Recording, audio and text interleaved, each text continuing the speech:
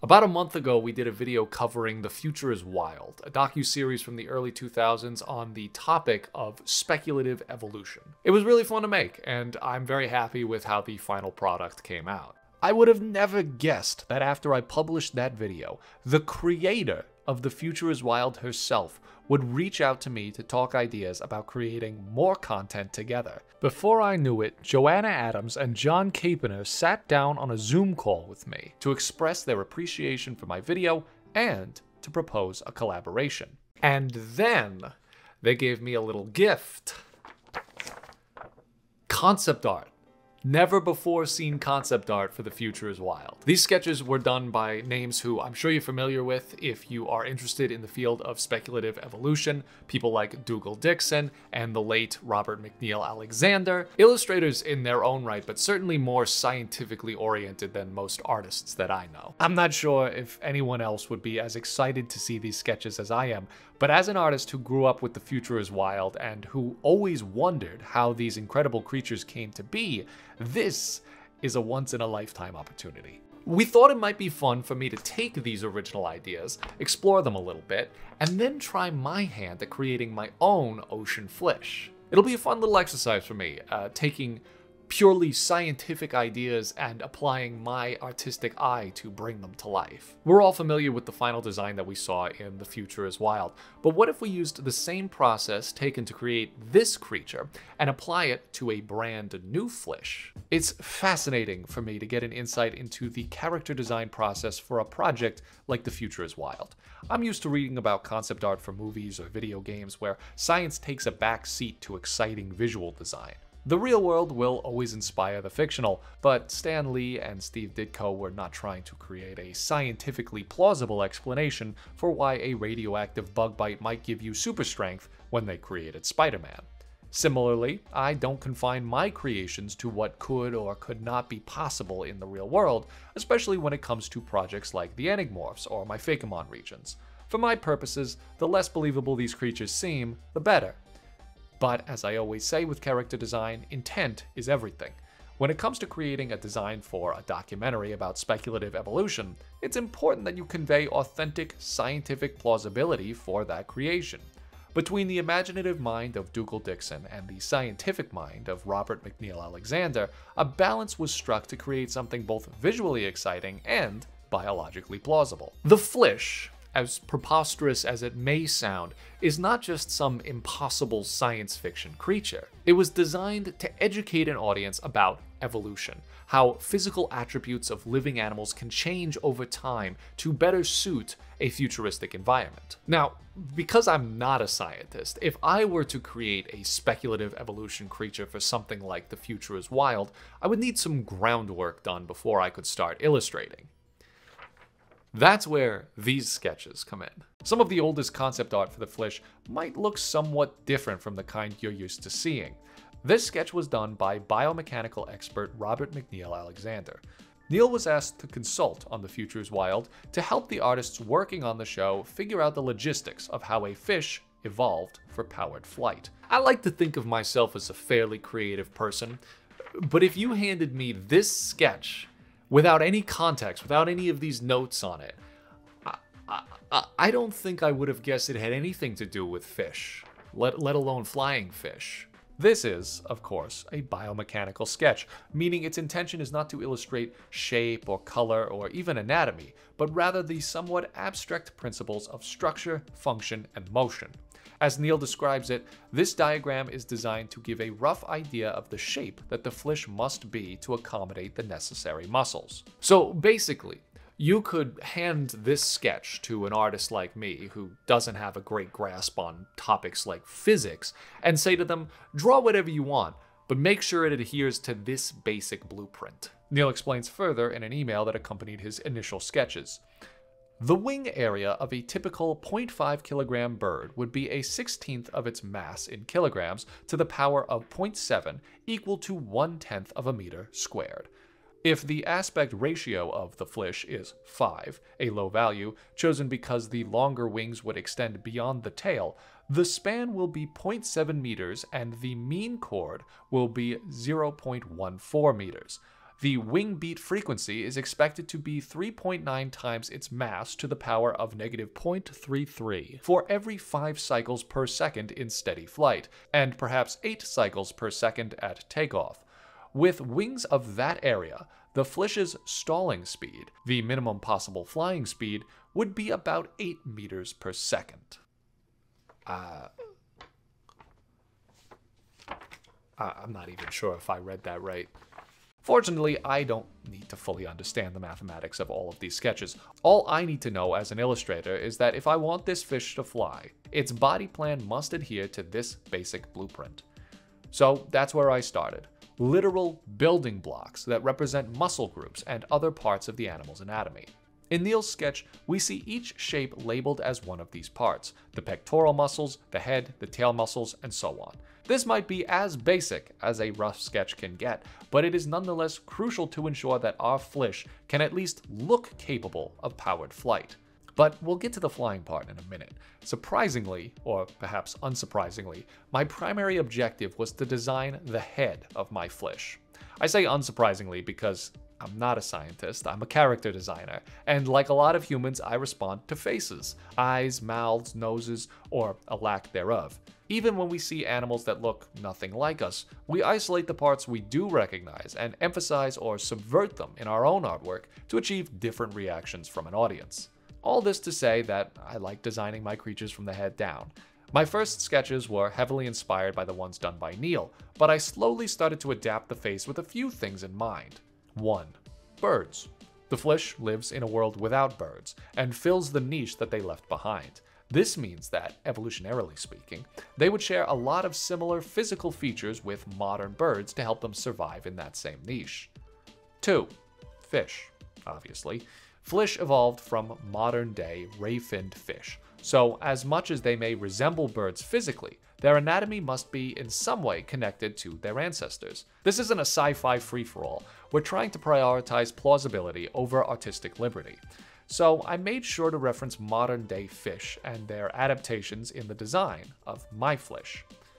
And that brings us to our third point: fish jaws. Ocean Flish hunt like modern-day seabirds, gliding over the open ocean and swooping down to extract prey from just below the surface. To achieve this, they will have adapted the protruding jaw that many ray-finned fish possess to function like a long beak, reaching out to grab prey and extending the reach of the Flish's mouth. I did a little research into fish anatomy to get a better understanding of how these intricate mouths function. There are several minuscule bones, delicate tendons, and strong muscles that allow modern-day fish to extend their mouths up to 4 times their original length. My Flish would employ a similar mechanism that allows it to create a beak it can use to grab prey without itself having to dive below the surface. But wait, this mouth plan doesn't look right. These mechanics might work well for a suction feeder, that is, a fish that uses its rapidly extending jaws to suck in prey whole, but our Flish is grabbing prey on the wing. It needs a wider gape if it's going to fill the niche of seagulls and terns. I used Neil's rudimentary sketch of the Flish jaw mechanics to create something with a little more power to it. Simple levers that push the jaw forward and can hold it open, rather than only snap it out for a brief moment. This also gave the Flish a bigger mouth overall to help it grab larger prey. Now, as I designed the protruding jaw, I realized that my Flish might have a problem. Modern fish that have these extendable jaws spend all their time underwater, so there's no risk of their exposed muscles drying out. They also mostly feed with suction, as I mentioned earlier, pulling prey in with a single gulp, and they don't have a need for biting, holding, or chewing. I needed to come up with a more creative solution for this problem. For this, I actually turned back the clock, moving away from futuristic fish and modern fish, and looking back to their ancient ancestors. The Devonian period is sometimes referred to as the Age of Fish. Back then, jaws were new to the scene, and if you had them at all, they were very primitive. However, I was looking for inspiration from a group of animals that did have something in common with our Ocean Flish. Pause for a second. Let's go back to the original Flish from The Future is Wild. There's something important to keep in mind with these animals. They've replaced birds, yes, we covered that, but if fish are in the sky, what's swimming in the water? Silver swimmers, that's what. A diverse family of oversized crustacean larvae, or at least that's where they evolved from. They kinda look like fish, but unlike the schooling vertebrates that we're used to seeing today, these animals are protected by an armored shell. Okay, back to the Devonian. This ocean is also filled with hard bodies. In fact, even the fish are known for their dermal bone plating. If you want to grab a snack in these seas, you can't just have thin, needle-like teeth. You need hard, crushing jaws that can hold onto and crack open hard-bodied prey. See where I'm going with this? My Flish is going to solve two problems with one evolutionary adaptation: the reintroduction of dermal bone helmets. Over its intricate and flexible jaws is a skull that will protect its inner mouthparts and provide the Flish with a means of crunching down on silver swimmers. I'll be honest with you guys, most of this decision was made because I think Devonian fish look really cool. However, I only came to this conclusion after I realized that there was an evolutionary problem that needed to be solved. So, like 60% artistic liberty, 40% scientific accuracy. Now we can move on to the fins.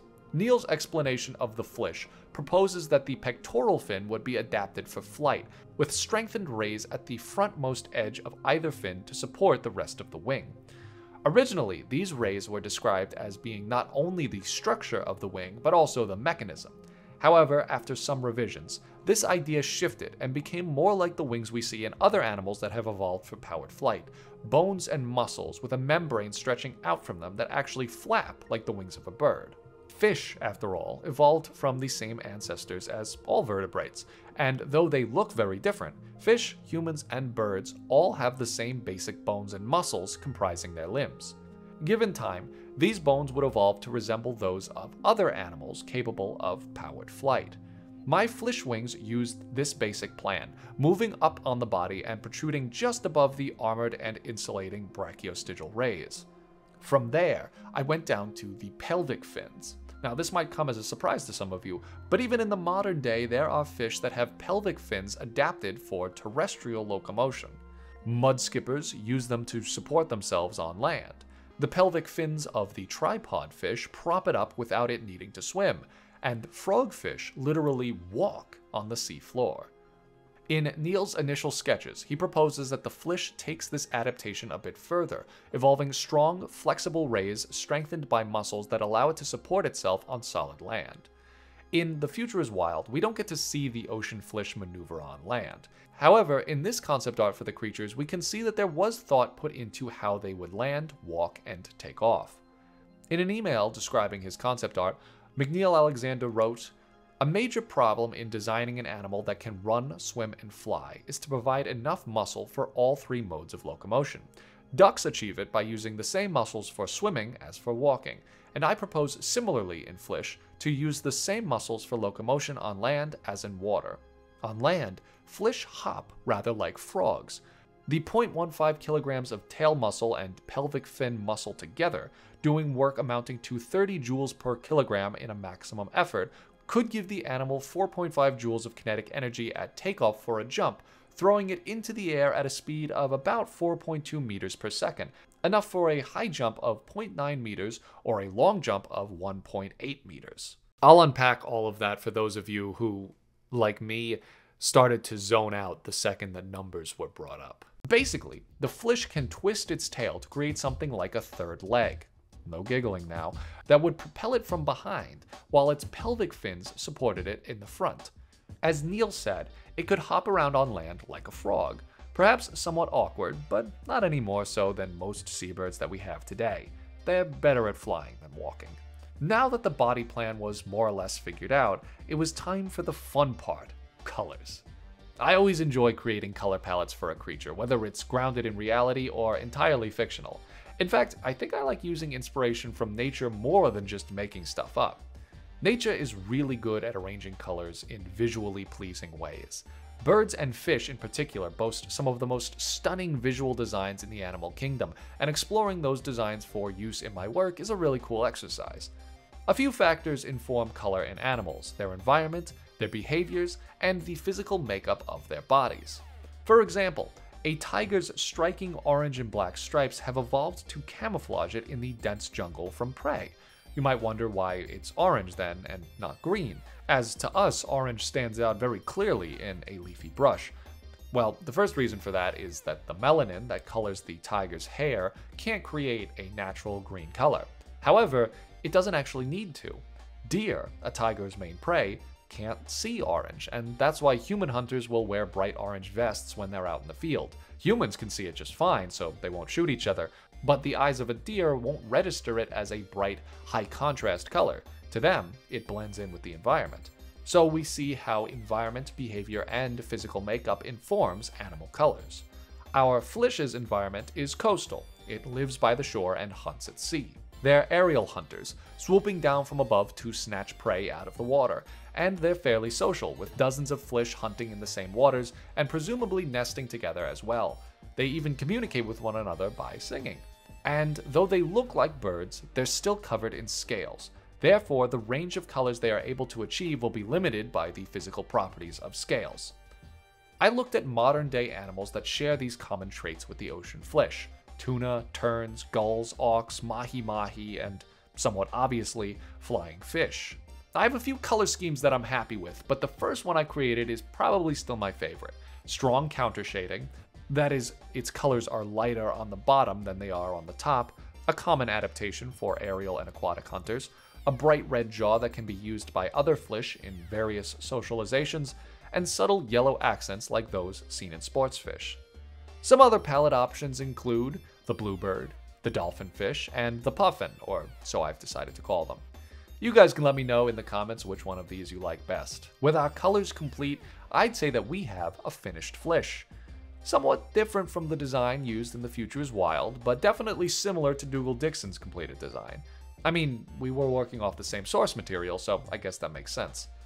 Now, if I were to hand this over to Robert McNeil Alexander, I'm sure he'd give me some very constructive criticism. It was actually really funny reading through the feedback he gave to Dixon on his sketches. That middle ground between scientific and imaginative is hard to reach, and that's why it's always important to have a diverse team with different backgrounds working on a project like this. I don't have a biomechanics expert to hand my sketches off to, so that's where you come in. If you're a biologist or a paleontologist or an ichthyologist, or if you just know more about evolution than I do, give me your thoughts on my flish down in the comments. Which flish do you think is more plausible? Which one do you like better? Do you like one better than the other because it seems more plausible, or maybe just because it looks cooler? The final design used in The Future is Wild definitely has charisma. It's brightly colored, alien-looking, but familiar enough that it tells the whole story of the docuseries with one design. What if fish replaced birds? It's not as preposterous as you might think. Thank you guys for watching this video. If you're watching this on The Future is Wild's official YouTube channel, be sure to come check out my channel subjectively for more creature designs. But be warned, science takes a back seat in a lot of my illustrations. If you liked my illustrations and you want to make some flish designs of your own, check out our Gumroad page to purchase the digital brushes that I used in this video. The link is down in the description. We have a bunch of different brush packs that'll help you make artwork like mine, and any purchase helps to support me and my channel. We have some plans to make more videos like this one, diving into concept art for other The Future is Wild designs and reimagining them with new artwork. So if you liked this video, be sure to let me know down in the comments and leave us a thumbs up. Once again, thank you guys so much for watching. Stay curious, everyone, and I'll see you in the next video.